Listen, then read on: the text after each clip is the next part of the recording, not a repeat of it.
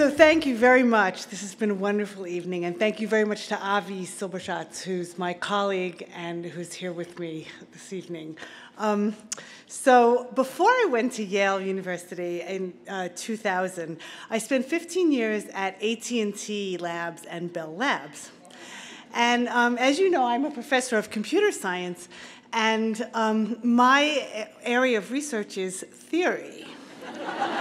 And during the time that I was at AT&T Labs, one of the people who was my boss at one point was David Johnson, who is the co-author of Computers and Intractability, the Theory of NP Completeness.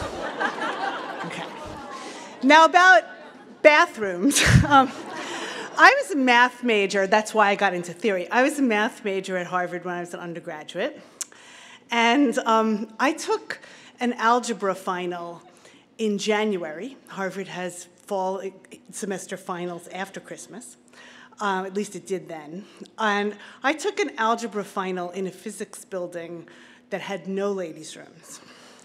And at some point, I had to go outside in the snow in the middle of the exam in order to go to the bathroom. And I still aced that exam.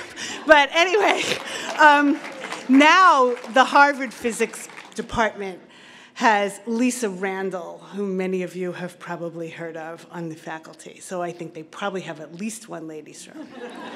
Okay. So I guess the last thing I want to say is I've been really fascinated to hear all about the technological and scientific endeavors going on all over Connecticut.